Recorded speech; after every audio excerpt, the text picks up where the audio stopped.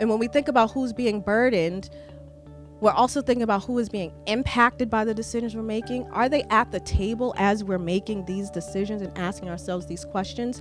Because the reality is, unless you experience certain things, you don't know that experience. It's just the human nature, right? And so when we don't have other people at the table, not just in terms of race, in terms of ability, in terms of language, in terms of immigration status, when we don't have different perspectives in the room, we miss those opportunities to include them. So I'm Rebecca Hurst. I am the Climate Project Manager at Boston Harbor Now, and I'm so thrilled to be welcoming you all here today for this exciting afternoon.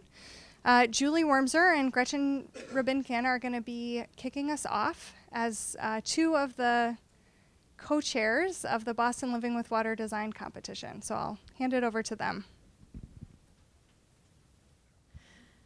I'm Julie Wormser. This is Gretchen Rubinkin. And we were part of the team that led the Boston Living with Water Design Competition. How many of you were part of that competition, either as audience or participant? Terrific. Thank you. Everybody who is here today, please pick up, or we will pass around the book that came out of the competition, which both has the winners and also lessons learned. It's gorgeous and it's hopeful. And it has a lot of great insights from the design community in Boston. So today's event is an exciting opportunity to build on the success of the year-long international design competition that we put on to see what Boston would look like when we have 5 feet more sea level. This was one of many strides that the city and the nonprofit and private communities have done in order to prepare Boston for climate change. Can you raise your hand if you're from the city or state? Phenomenal. We are incredibly lucky here in Boston to have a city and state government that is just way ahead of the curve. Not the least Climate Ready Boston and 100 Resilient Cities, which you're about to hear from. We did research called Preparing for the Rising Tide. I know ULI did phenomenal research, Living with Water. There's been a number of great experts who've all come together in service of our great city. Hi, my name is Gretchen Rubinkin, and I'm Director of Civic Initiatives for the Boston Society of Architects and the BSA Foundation. And this is work that we are very committed to and are delighted to be part of as an organization, as well as so many of you who are our members who are really leading the charge in this. We're excited to be here today with you to deepen the conversation, especially with the focus on social equity. The opportunity to bring together the work that Dr. Atyia Martin is doing as Chief Resilience Officer, as well as the work that the Environment, Energy, and Open Space Department of the City of Boston is doing with Climate Ready Boston, really cuts to the heart of what we hope for the future of our city. And that together we'll be able to create a city that is thriving and resilient for all of our residents. Dr. Atyia Martin is the City of Boston's Chief Resiliency Officer, and we're delighted to have you here. Good afternoon, everyone. Good afternoon. I figure I might as well just start talking to you while they figure out the technical difficulties. How's everyone doing today? Good. So this is an amazing room to look around and see so many familiar faces that I've harassed over the last several months of being in this role as Chief Resilience Officer, as well as some faces I have not had the opportunity to interface with. So welcome. Hopefully I won't scare you today for those who have not engaged with me before. This is a very exciting time for us because actually tomorrow we're having an all-day session with all the different working groups across the different resilience themes that have come up as part of the engagement work I've done up to this point, in order to really get into the weeds around recommendations and really looking at the data in the research. And so some of you who are in this room are actually going to be there, so thank you for your support and commitment. One of the things that I think makes sense to talk about is who in the world am I, for those people who don't know me. So again, my name is Dr. Atyia Martin, and in my role as the Chief Resilience Officer, my ultimate responsibility is to develop the city's resilience strategy. And as part of that resilience strategy, it's not just developing it, it's also implementation. So we transition from developing the strategy between now, well, between the time I started in August, we'll be wrapping up the drafting and going into September. And then starting in October, we'll be formally and officially releasing the strategy. And then we'll transition into doing the work. So this is a very unique opportunity for us to really take a process all the way through to implementation in an incredibly short and aggressive amount of time. It's a little bit scary in some ways. In other ways, it's really lit a fire under many of us in order to move the work forward. So one of the things, other things I wanted to point out was one of the important elements of the experience I've had over the last several months since September of 2015, not that long, so hasn't been that long, and we engaged over 2,000 people, many of them in meetings, 164 different meetings across the city, within government, within private sector, within nonprofits, advocacy groups, community organizations, residents, and really looking at how do we narrow the scope of all that resilience means. So I'm going to ask you a couple of questions because you're going to help me do this, okay? Okay, no. Start over. All right, one more time. Y'all are going to help me do this, right? Yeah. There we go. Okay, so one of the things I'll talk about is what is resilience. So if we are trying to get on the same page about what that means, big picture resilience, the way 100 Resilient Cities talks about it is the ability of individuals, organizations, systems, assets to survive, adapt, and grow after emergencies. And they talk about emergencies in two ways. They talk about them in the way we're usually used to hearing about emergencies in terms of disasters, those acute shocks, right? So that's the natural disasters, that's the terrorism, but they also talk about chronic stresses. And these are the things that are constantly tearing at the fabric of our communities on a regular, ongoing basis. Things like high unemployment rates, things like poverty, things like racism. I know that word makes people uncomfortable. Well, we're going to get comfortable with it because we have some problems that we need to work through associated with racism. That also includes infrastructure investment or lack of infrastructure investment. So all of these different pieces that are ongoing in our communities that in and of themselves can be emergencies and lead to the types of responses that we've seen in recent history. Everything from the Minneapolis bridge collapse, which had nothing to do with terrorism or a natural disaster, and everything to do with maintenance and safety requirements, all the way over to what's happened in Baltimore, Ferguson, right? Had nothing to do with terrorism, had nothing to do with natural disasters, and everything to do with what was happening in communities on an ongoing, regular basis, and a long history of policies and practices and poor relationships between communities and government, and specifically in those cases, police departments. So we know that that's a lot.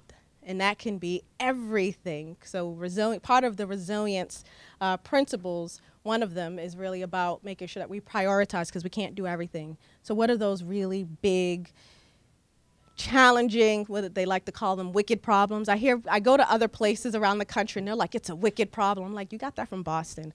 But these kind of vexing problems. And so when we think about resilience in a different way, so 100 Resilient Cities is really about when bad things happen, right? So if we think about resilience in terms of what does it look like kind of just every day when we're just living our lives and nothing bad has happened, right? So what are the types of communities that we want to live in? Because really a resilient community is a healthy community. It's the type of community that we all want to live in and that has the things that we want and that we need and that not just meet our very basic needs, but that really are part of us being able to reach our full human potential. So what are those things? Here we go, because remember how excited you were about participating? Yes. So what are some of the things that we want in our communities that make healthy communities? Schools. What kind of schools? Good schools. Yes. What else? Yes, sir. Peter said safety, personal safety. What else? Green space. Yes. What else? Home and business ownership, transportation. We're getting hot now. Come on. There's more. Jobs. What kind of jobs? Middle-class jobs. Middle-class jobs, livable wage jobs, right? What else? Healthy food. There we go. What else? Healthcare, affordable housing. I love it. Couple more things. What else? Connection to neighbors. You get a gold star. We're going to come back to that one. Walkability, right? So we're getting into basic needs as well as the things that are important to us in terms of our ability to enjoy living, right? That quality of life stuff that matters. Those things matter. So if we know that that's what a resilient neighborhood or a resilient city is, then that means the work is to identify what are those biggest barriers between where we are now and the places that we want to live in. What's happening in different neighborhoods that are barriers to having all the things that we just listed. Now I'll tell you, I'll just be straightforward and frank with you that one of them, the main one, is racism. I know, I'm starting trouble, I can't help it. So the first thing to understand is when I say racism, I'm not talking about the common discourse on racism and that there's this racist and you have to find the racist and pluck them out of the environment and move them over here and somehow that makes things better. Because does that work? No, we do it all the time. We fire people, we move people over here and over there. That's not really what we're talking about. We're talking about the fact that we've all grown up and we've all been socialized to and exposed to believe certain things about other people. It is the reality of living in any country, living in the United States. So we all have learned some stereotypes about other people, right? We could put Post-it notes all over this room, which we're not going to do, so don't be scared, and ask for different stereotypes, and all of us could contribute to that, right? I mean, if we're just being honest, right? Stereotypes, we've all learned about them.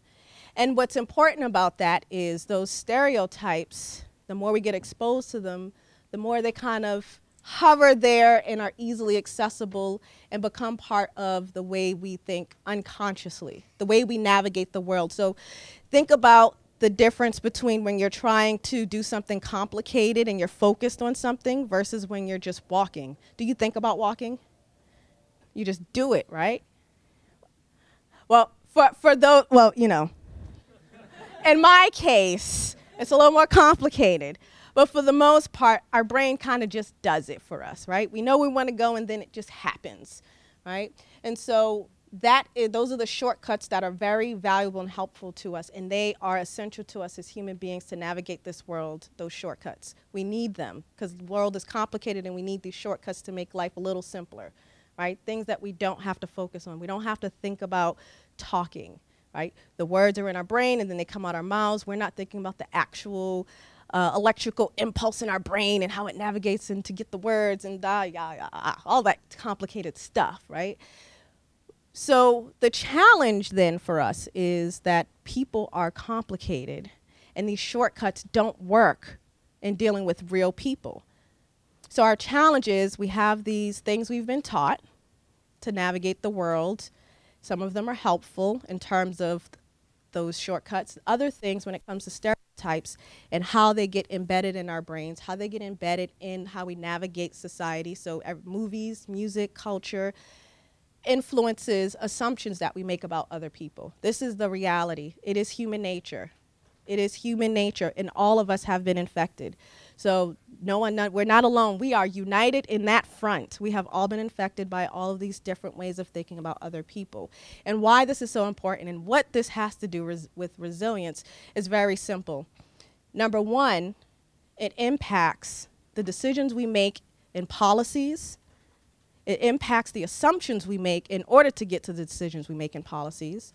It impacts the way we engage with people in our communities or don't engage with them. It impacts how we think about design and who deserves what or who should get what or how they should get it or who should be at the table, who are in the rooms where these discussions are happening and who's not in those rooms. So it matters, and it matters at those very fundamental levels, but it also matters in terms of us thinking about how we prioritize things. So social resilience, this idea of identifying these inequities that we know disproportionately impact communities of color, not because I say so, but because the research is very explicit about it, pick an issue, right? And so we have this huge challenge that we don't like to talk about this stuff because it's uncomfortable for us. And that's normal that it's uncomfortable for us. In fact, I like to always go back to the research. It shows that most people have a physiological reaction when the word racism, or sometimes just the word race, is brought up. So it's okay if folks are uncomfortable with that. That is normal.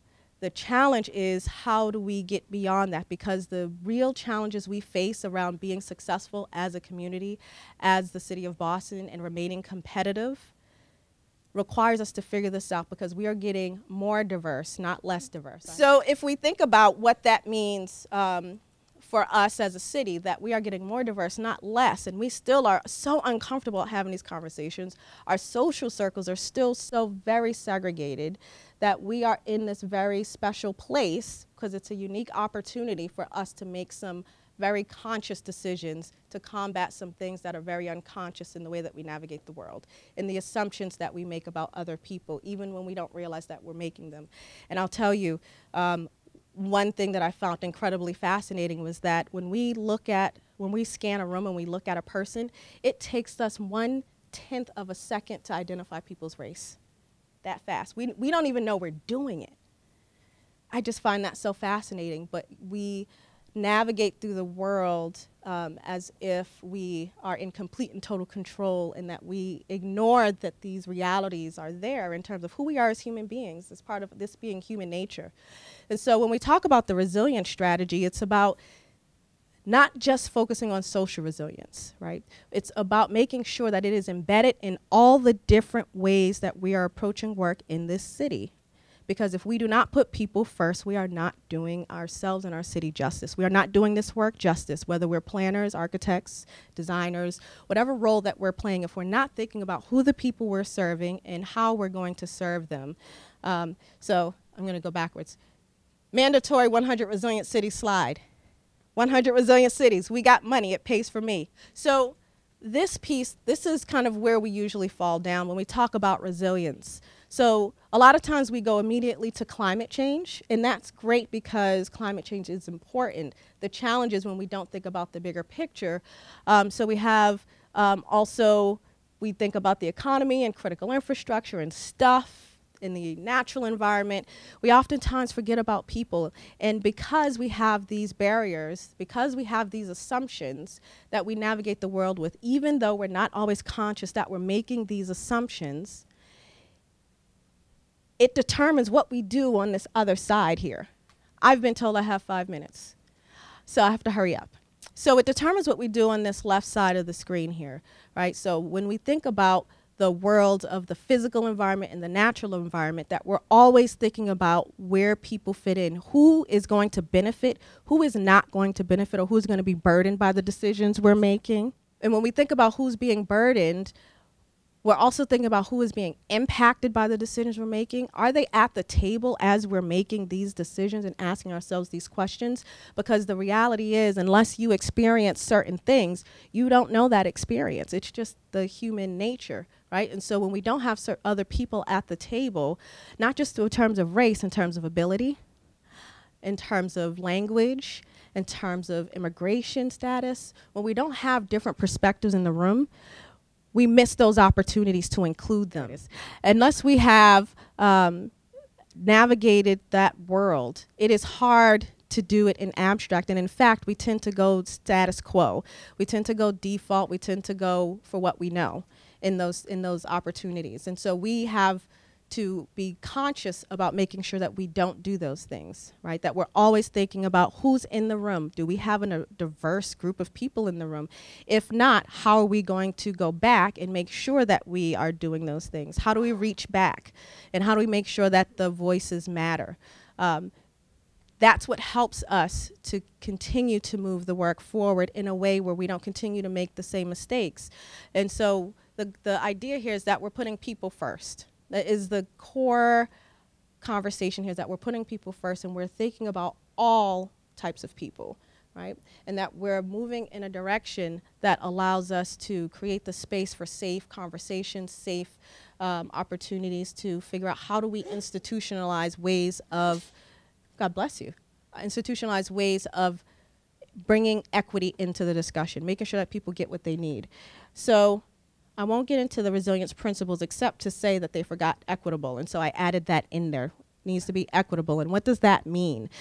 So I'm going to come back to that and just be clear. This is the standard definition for racism. Racism is historically rooted system of power hierarchies based on race infused into our institutions, policies, and culture that work better for white people than for people of color, often unintentionally.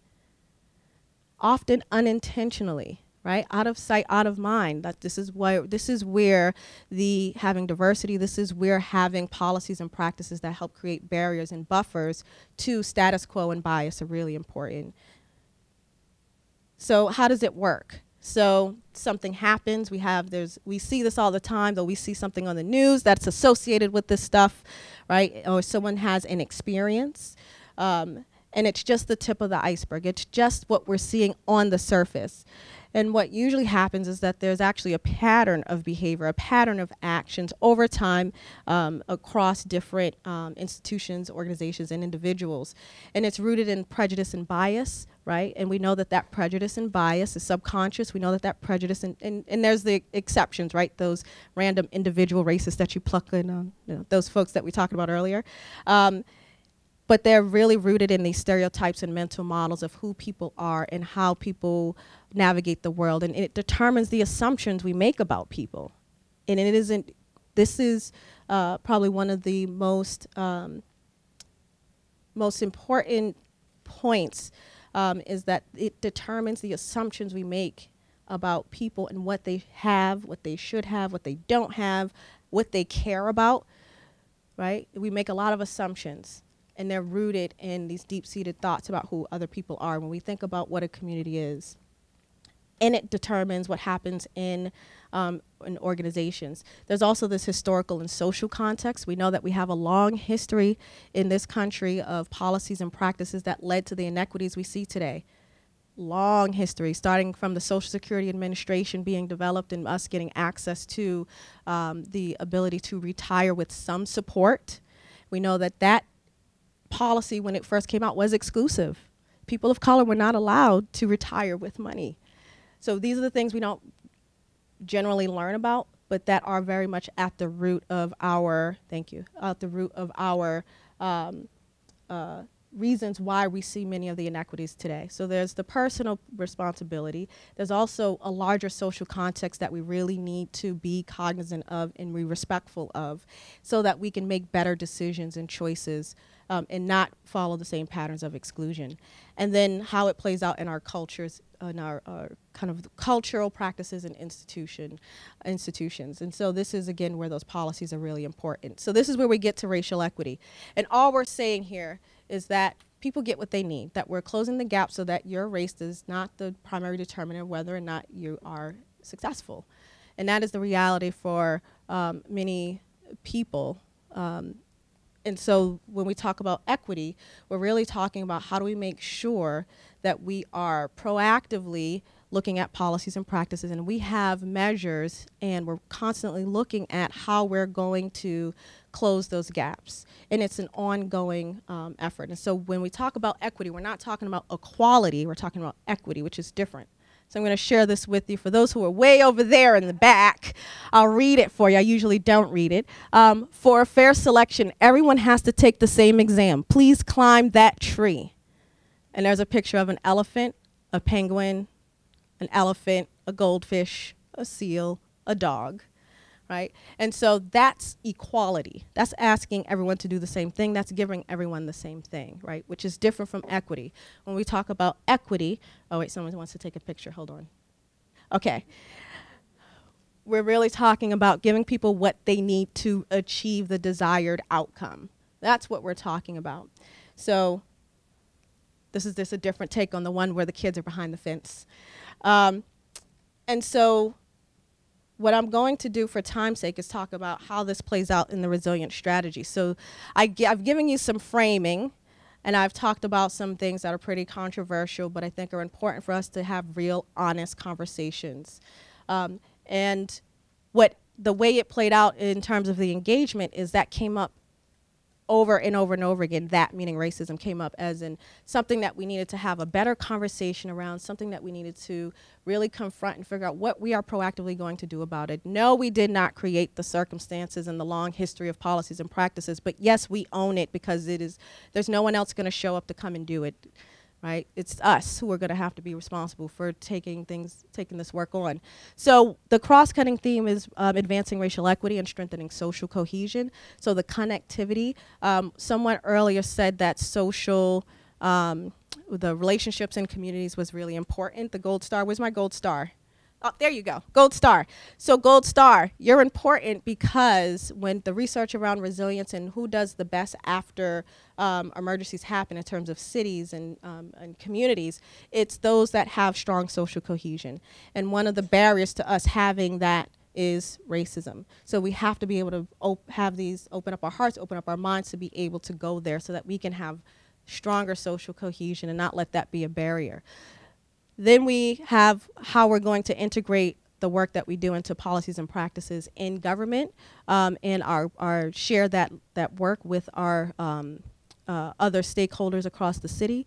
Household economic resilience, this gets to the wealth gap. Critical infrastructure resilience, this is the direct connection between Climate Ready Boston and 100 Resilient Cities, and how we connect the dots across the way we're looking at climate change, impact on infrastructure, and how it's going to impact the most vulnerable communities. Community governance resilience, this gets to community voices being at the forefront, right? That community should be at the table for decisions being made about what's happening in them. And then this last piece is around community psychological resilience. This gets to the mental health piece. This gets to what we need as individuals to maintain our well-being, as well as what happens when there's trauma, both from the disaster type stuff as well as what's happening in communities. So I gave you the quick down and dirty rundown. I wish we had more time together to kind of go through more of this. And so they are, in all of the ones on the right hand side, they are anchored in this idea of us asking those additional questions of, are we causing any harm to communities by doing this work, and making sure that we're focused on how do we make sure we're advancing racial equity and strengthening relationships between people within the city of Boston. So I'll leave you with this because it is my favorite quote, and I show it in every presentation I ever give, and that is, most people don't recognize opportunity because it comes disguised as hard work.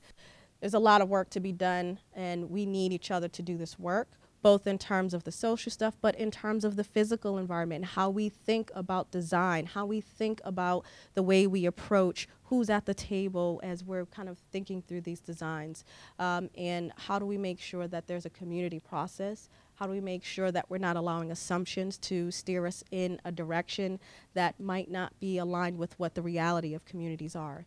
So I didn't ask Larita to ask that question, but the question was, are any of the 99 other cities that are part of 100 Resilient Cities taking this on in this way? And the answer is no. We do have a great report that came out, it was from Berkeley, where they touched on it, and so they're kind of scratching the surface. So this is the first resilient strategy that really anchors in these big, in this issue of racial equity and strengthening social cohesion. So with that said, I'm going to be quiet and hand it back over to Rebecca. Thanks, Dr. Martin. So, can we ask you a couple of questions since you have to go? Yeah. So, since Dr. Martin has to go, we wanted to see if anyone had a couple of questions for her before she heads out. Katie. So there isn't one that says, oh, sorry. So the question is there a scorecard for how racist policies or practices are, and how does Boston compare? So there isn't a scorecard, and I'd be kind of cautious of that because, again, when we start to use words like racist, it then leads directly to individuals. But this idea of, are we advancing racial equity, is a different question.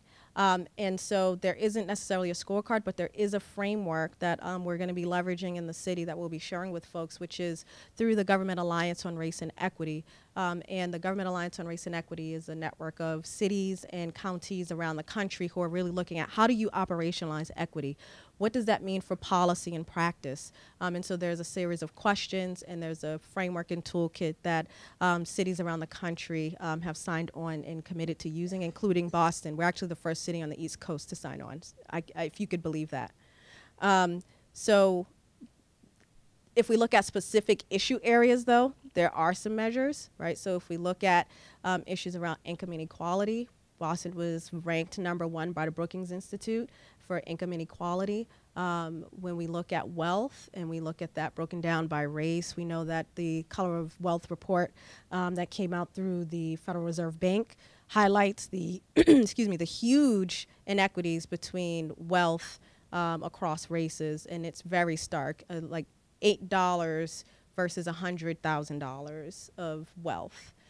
Between, in that case, they use the two extremes, on average, black communities and white communities. So there's some work that we have to do, and again, a lot of that's rooted in policies and practices that led to who had access to different opportunities and resources.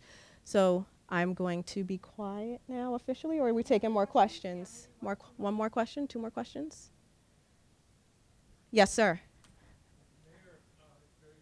I don't know yet because it just happened. The decision was just made, and I personally haven't been in conversations yet around how do we navigate that terrain and how do we leverage it as an opportunity to make sure we're leveraging this resilience and racial equity lens as part of the work and what happens with us hosting that. So I don't have an answer for you, but hopefully we'll have some for you here shortly as we reconnect internally on how we're going to navigate that. Thank you for asking that. Yes, sir. Just a proposal of how we list the things that need to be worked on to build up. Thank you for that. So I agree that we should definitely be explicitly calling those types of things out, and so there's an opportunity there. I will say that the psychological resilience piece is actually very connected to disasters, and a lot of the lessons that we've learned about how to support people when tragedy happens comes from the disaster world, things like psychological first aid and other ways to help people when in the immediate aftermath of when things happen. And so I want to make sure just to kind of put that caveat on it. But yes, absolutely, it should definitely be something that we figure out how to integrate and not be an afterthought. Like that's always my concern, is it being an afterthought, which is why as we laid out the framework for the, when you look at the domains of resilience, that it's very much plugged into everything and not seen as something separate, because that's where we get ourselves into trouble. It's what happens in emergency management. It's like that other section in the thing that someone added on later that no one ever looked at. And it happens a lot in real life and more kind of daily things. So how do we make sure that if we add something on, that it is infused into everything? But thank you for that. Great. So please All join right. me in thanking Dr. Martin. Thank you. As we look to the future, as you start on the left, it really gets into the energy we use, what kind of energy we use and how we're using it, and that affects the different emissions. And those emissions are going to change our impacts in terms of all of these implications of sea level rise and storms and precipitation.